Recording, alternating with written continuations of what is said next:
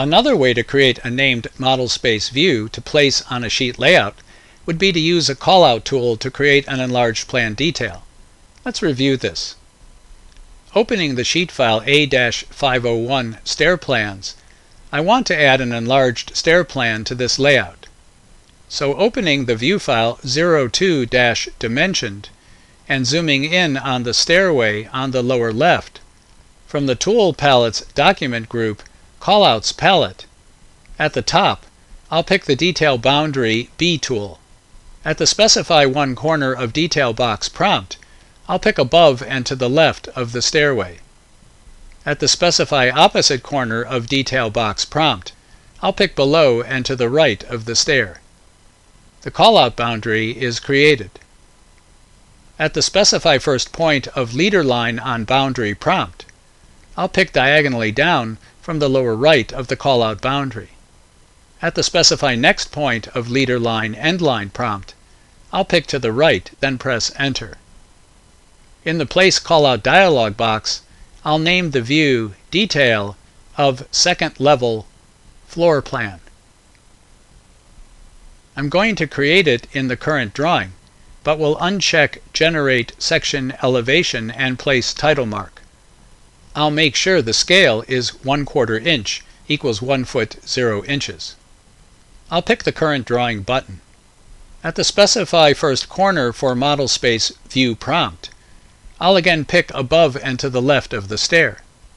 At the Specify Opposite corner for Model Space View prompt, I'll pick below and to the right.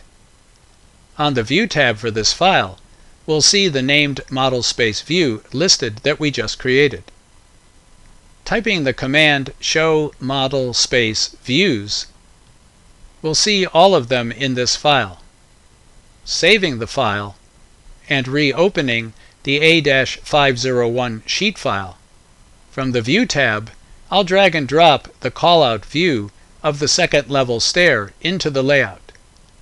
I'll pick a placement point. In the viewport, I don't need to see the callout boundary layer.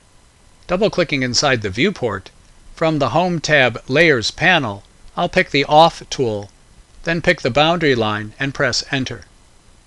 Double-clicking in Paperspace, on the Tool Palette's Document group Callouts palette, I want a callout that is not in the palette. At the bottom, I'll pick More Callout Tools. This opens Content Browser in the Documentation Tool Catalog Imperial Callouts category. Using the left arrow on the upper left of the dialog box to go up a level, then pick Next on the upper right. On the second page, I'll pick the title mark category. I'll drag and drop the upper left tool, which includes a sheet number, into the drawing, then dismiss Content Browser. At the Specify Location of Symbol prompt, I'll pick below the viewport, then drag to the right and pick a second point.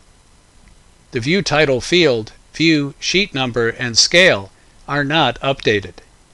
Selecting the callout that I've placed, then picking on a non-grip point, and dragging and dropping it onto the named model space view in the view file, the fields are updated.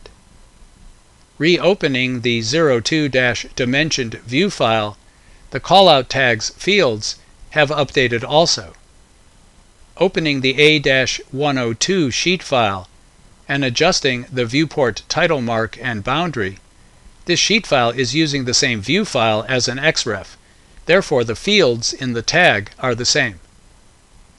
So one of the major advantages in using Project Navigator is creating named model space views in your view files, dragging and dropping them onto your sheet file layout tabs, and having all of the callout and title tags coordinate properly.